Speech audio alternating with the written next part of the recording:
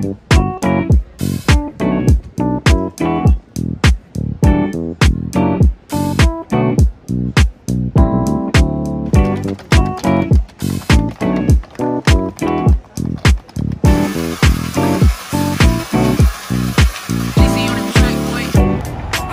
buongiorno!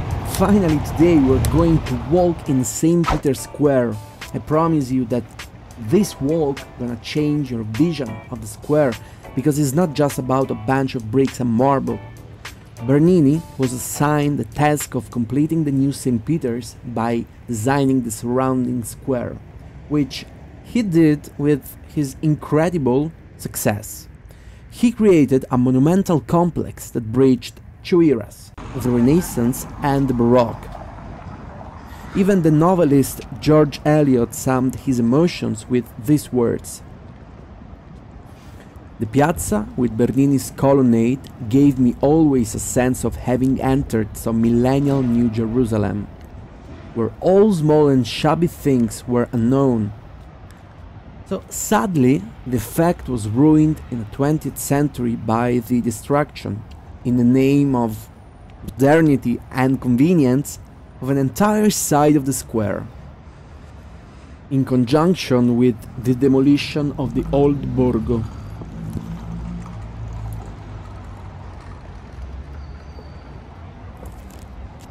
Like all great Roman squares, St. Peter's has its own aura, shaped obviously by the centuries-old traditions of the Roman Catholic Church.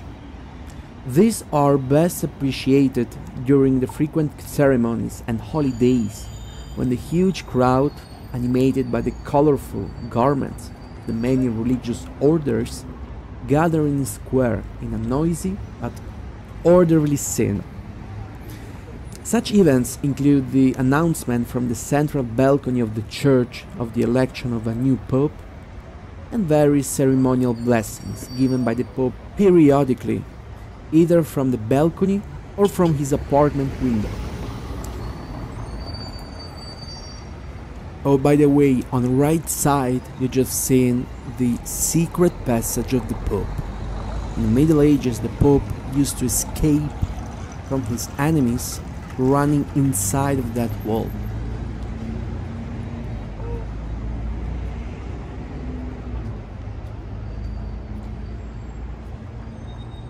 Bernini was born in Naples, of a Florentine father and Neapolitan mother. Bernini inherited a Tuscan precision and a Neapolitan temper. He was harsh by nature, but passionate in his work. From early childhood, he was steeped in the artistic life of his father, a well-known sculptor. He was mesmerized by the masterworks of ancient, especially Hellenistic, sculpture, and studied them. Coupled with a complete self-confidence, his talent assured him an extremely successful career from the start. He made his first important work at the age of 14. Amongst his countless works, St. Peter's Colonnade won him the widest acclaim. This may seem odd, given that he was more famous as a sculptor than as an architect. Yet his greatness ultimately consisted in his extreme sensitivity to space and the unique ability to fuse the architecture and sculpture. What intrigued him most in sculpture was the expressive potential, not so much of the rock, but of the surrounding void. He did not understand the one without the other. He often quoted Michelangelo's precept that it isn't hard to sculpt, since all it requires is to remove from the stone, not add anything.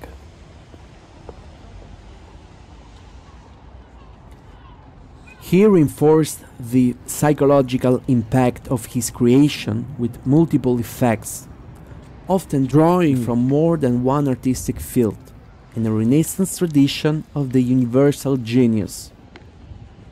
You know, Bernini gave a public opera wherein he painted the scenes, cut the statues, invented the engines, compose the music, read the comedy, and build the theater.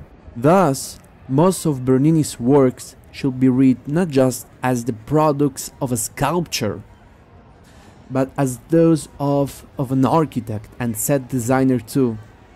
Another work that, together with the colonnade, exemplifies his dramatic and theatrical instincts is the row of angels crowning the bridge to Castel Sant'Angelo. If you didn't see yet the episode, go check it on the channel. Bernini's art was, like Michelangelo's, really consistent.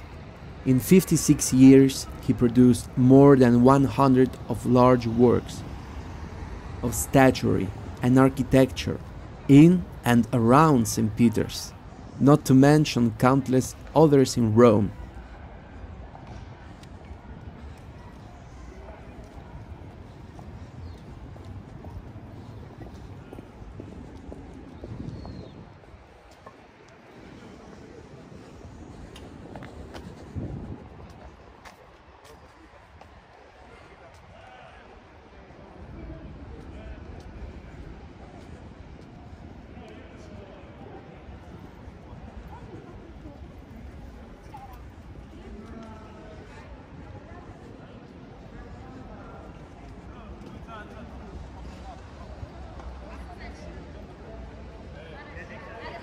Sir. Hello.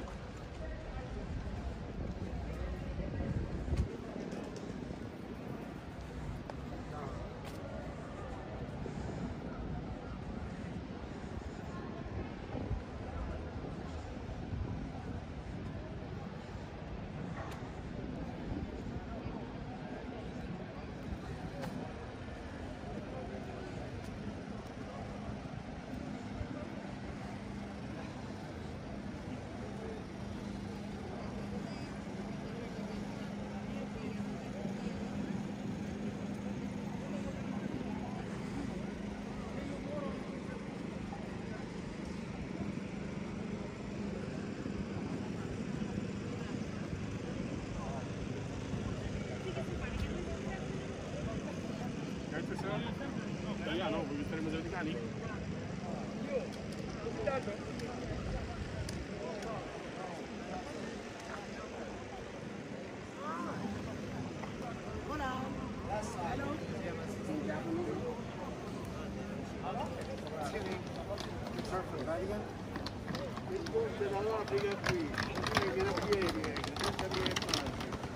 Non ha capito che vanno qua stretto di Messina, vedi?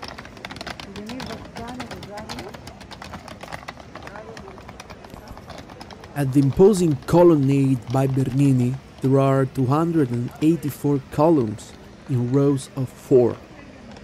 The skyline is dotted with a parade of more than 150 statues of saints, sketched by Bernini and sculptured by his assistants.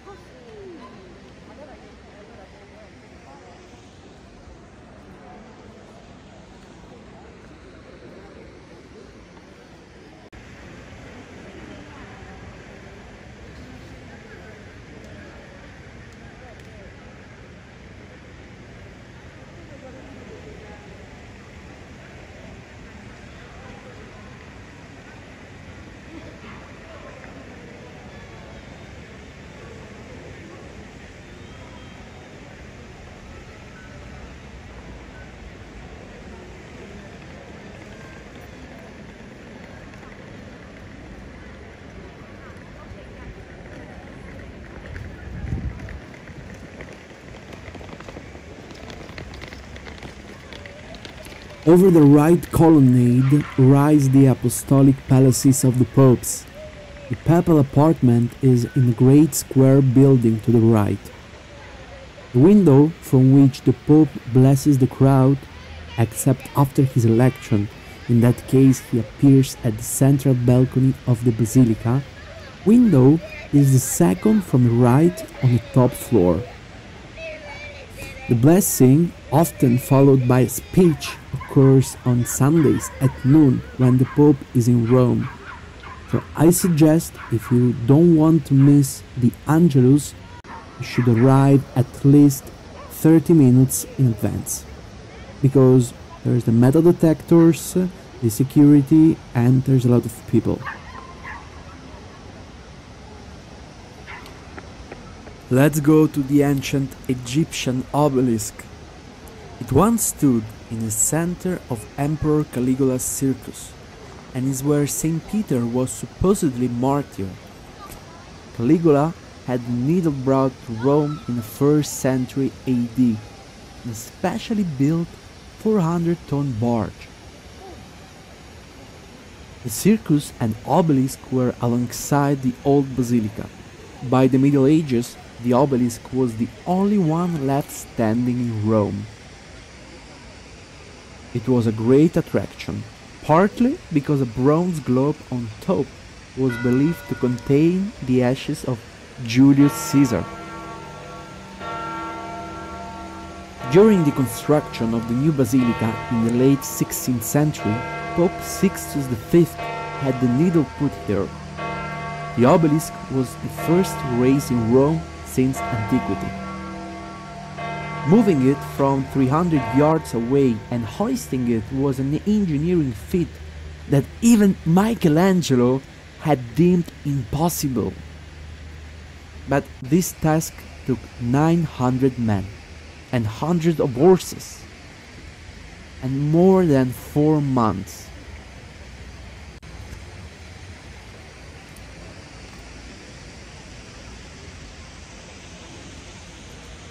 The obelisk is the second tallest in Rome, measures 25.5 meters. It will be around 77 feet. But it is 38 meters high, or around 125 feet, including the pedestal, which is the base with Baroque lions and eagles, and the emblem on the top. The emblem, which contains a relic of the true cross, is the star mounts of Pope Alexander VII Chigi, who completed the square. It also appears on a colonnade. On the base, the Latin inscription proclaims God triumphs over evil and announces the exorcising power of the obelisk. Further up, near the eagles, are ancient dedication to Caligula, whose real name was Caius. Yes, because Caligula was a nickname meaning little boot, after the military-style shoes he wore as a child, which won him the affection of soldiers. And the other two sides, they recall the role of Sixtus V.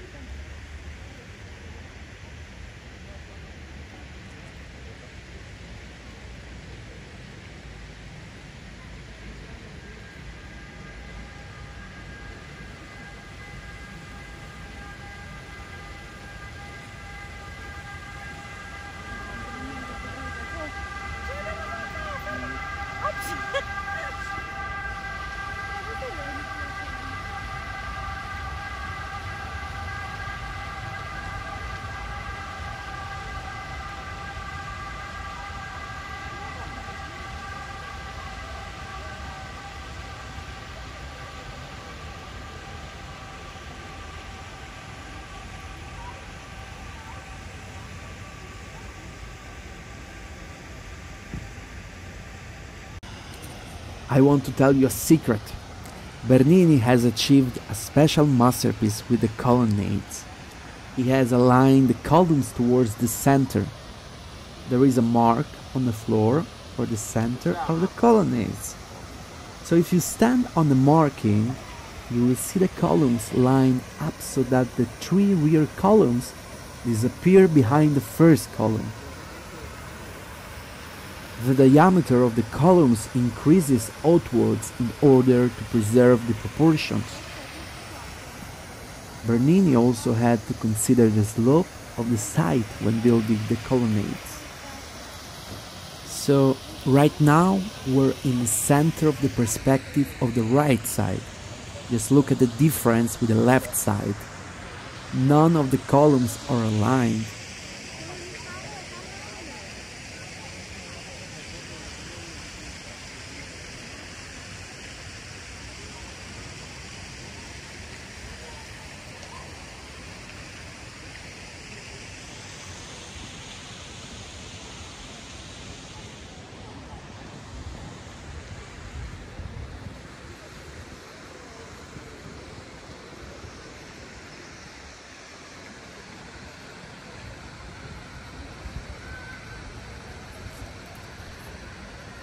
On the right side of the facade is even possible to see the Sistine Chapel.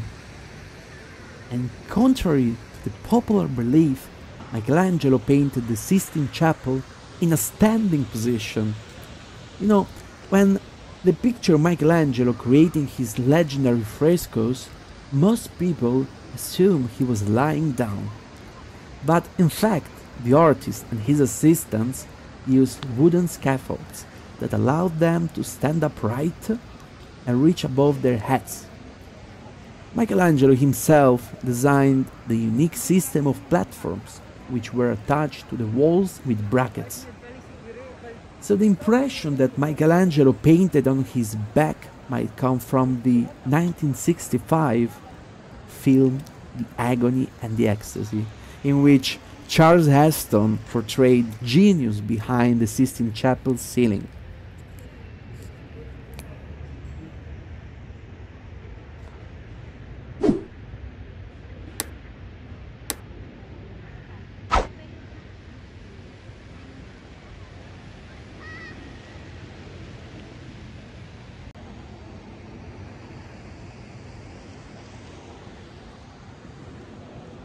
Let's talk about the facade of this incredible basilica.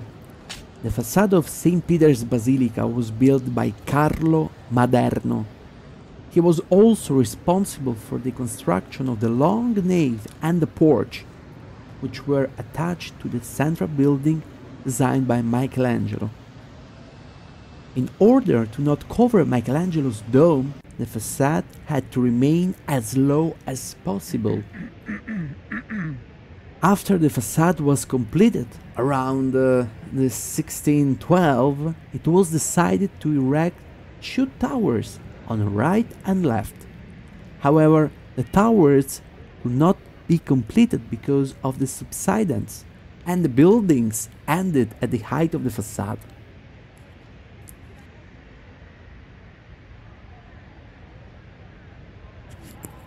The columns of the facade are laid out in a colossal order, which means that the columns go over several floors. There are 5 passages to the portico, with bronze grills on the lower floor and 5 balconies on the upper floor. Jesus, John the Baptist, and the 11 apostles are enthroned above the facade. Peter is missing, because the basilica, of course, is dedicated to him. His statue is also on the left in the forecourt.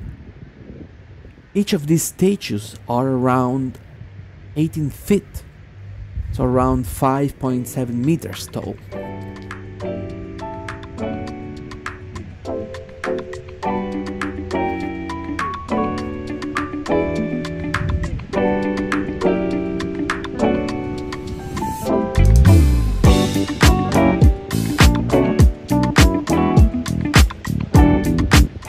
I hope you enjoyed the tour. For more episodes, hit the like button, subscribe to the channel, and leave me a review.